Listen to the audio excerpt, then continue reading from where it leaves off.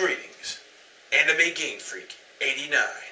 Are you guys ready for the next installment of One Piece games? Is this truly the One Piece game we've all been waiting for to finally play here in the US? Well, considering it's in Japanese and I don't have a physical copy due to the fact that, well, it is only a digital release only. But are you ready to witness the most awesome One Piece game ever created on the PlayStation 3? Or maybe simply it's not really the greatest. But there's only one way to find out. This is my review of One Piece Pirate Warriors for the PSN. John Pistol!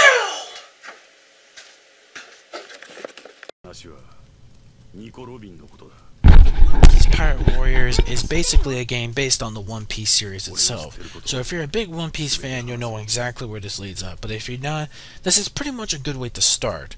But however, I will warn you that there is essentially arc skipping. And what I mean is that they skip most important key scenes from the beginning of the actual first part of One Piece. So if you're a really big hardcore fan, chances are you're going to be pretty pissed off about certain story arcs that will be skipped and whatnot in this. But if you're interested, the story starts off exactly sort of from the beginning, but not quite, all the way up to the recent arc Marineford. However, a little spoiler for people who have not played the original who have not watched the original One Piece, there is a little spoiler at the very beginning of the game, which is a 2-year time skip in the franchise of One Piece.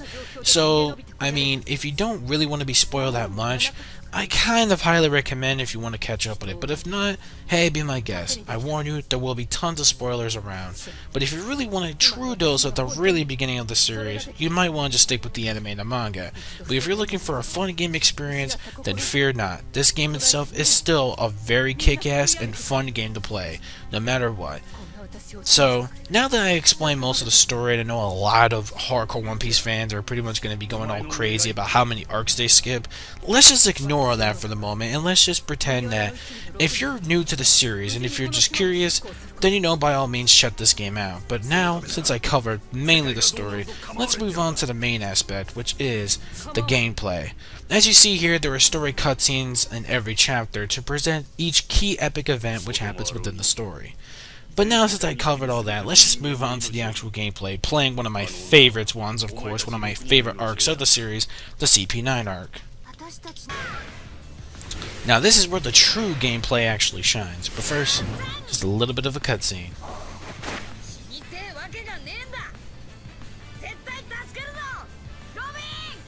That's pretty epic.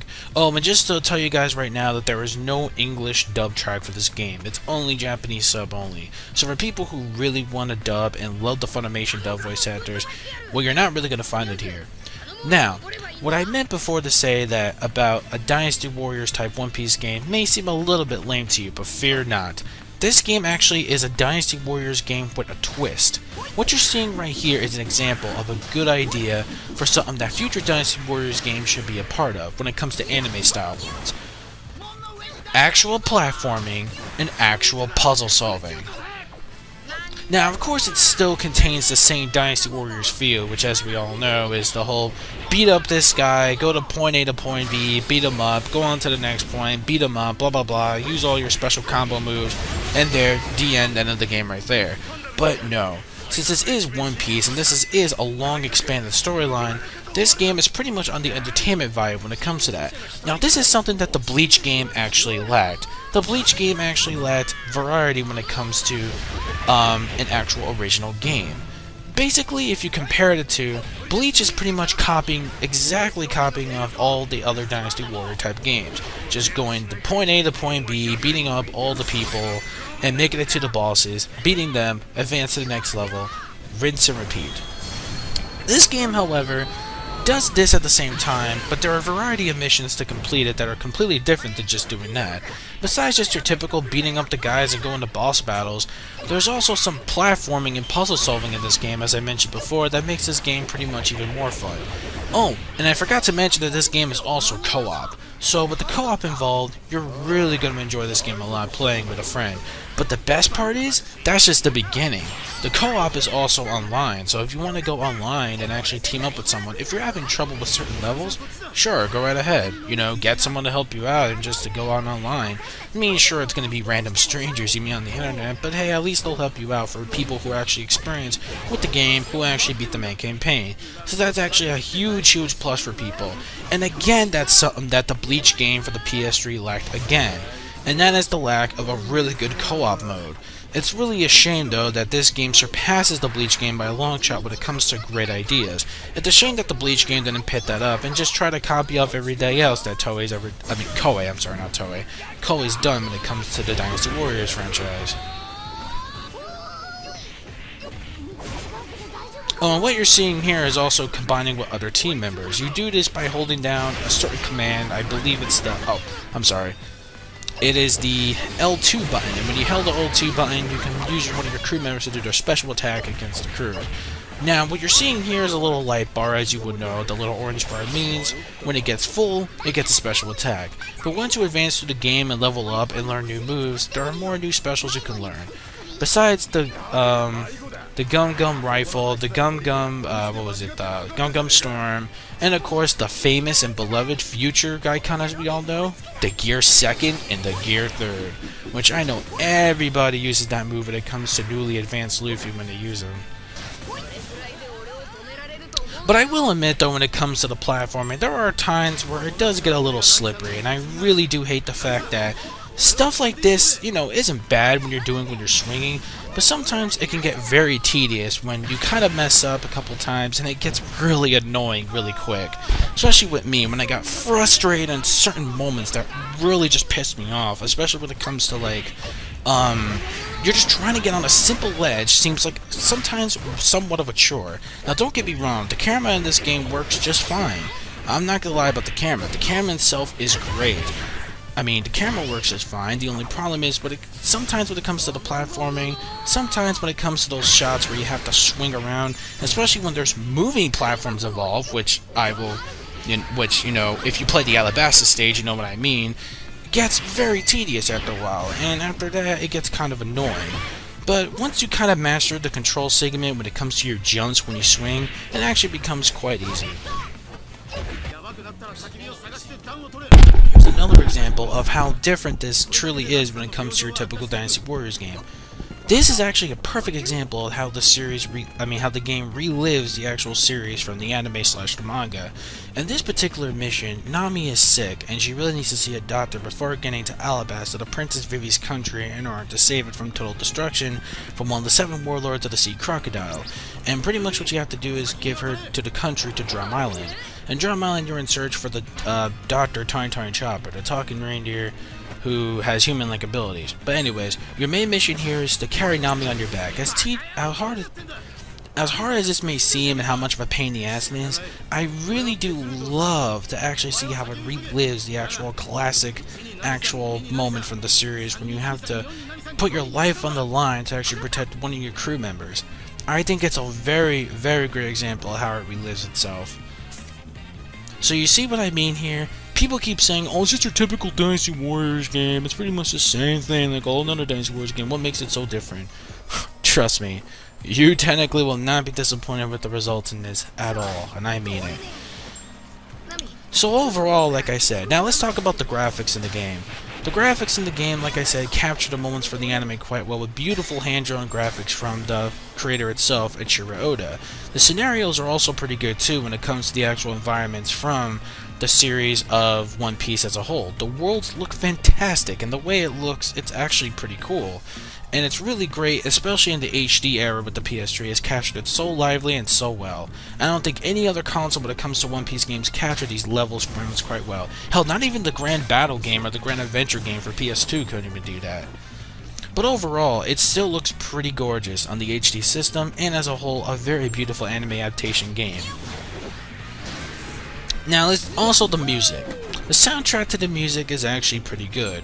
The music for this game is actually quite good. There are There are some memorable tracks in this game, but not every track is pretty memorable. The music is pretty good, decent at best, but there's also some memorable tracks, like the stage from Alabaster, for example. It actually has a very catchy tune to it, and it kind of sounds familiar. It kind of sounds like a Dragon Ball Z Budokai. It kind of sounds like music you would hear from like a Dragon Ball Z Budokai game or something, or one of the Budokai game, Tenkaichi games, whatever. That's exactly what it sounds like to me, like in my opinion.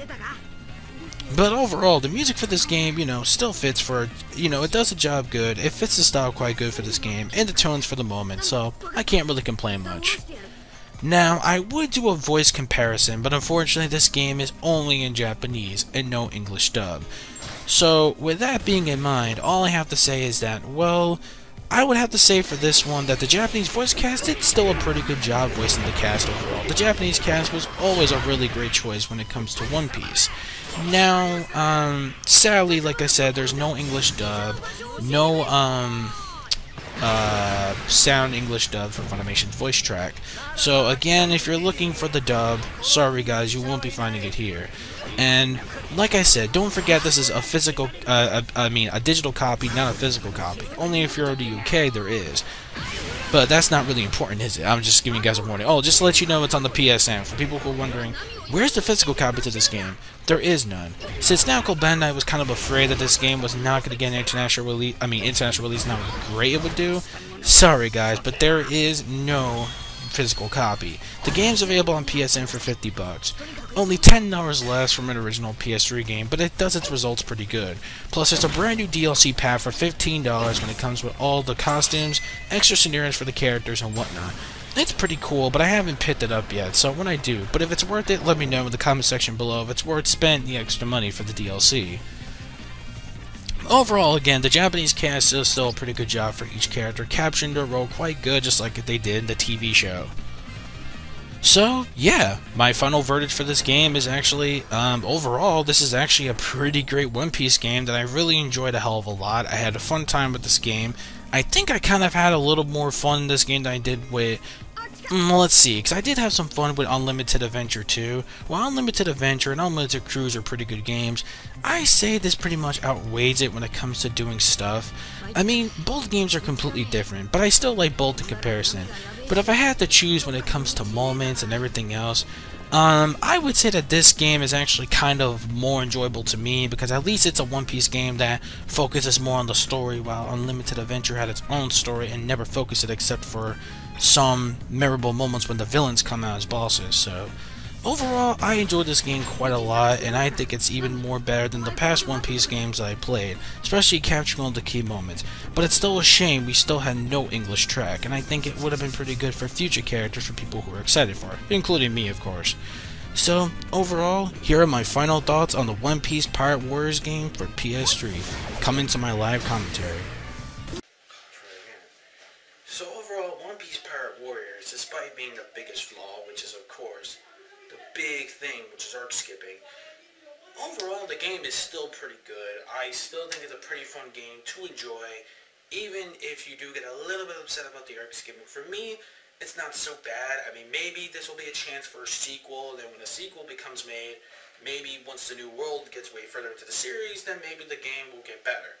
Maybe. Unless the series finally ends, then complete a sequel with everything, including key point to key point. Not just like, oh hey, we're just going to skip this for no apparent reason, which, I mean, I didn't mind too much about the arc skipping, but there are certain times where it doesn't match up quite good, and I got a little bit pissed off with that, but especially when it comes to key fight scenes in the anime and the manga, which again, don't know why they skipped that, but whatever, I'm going to let it slide.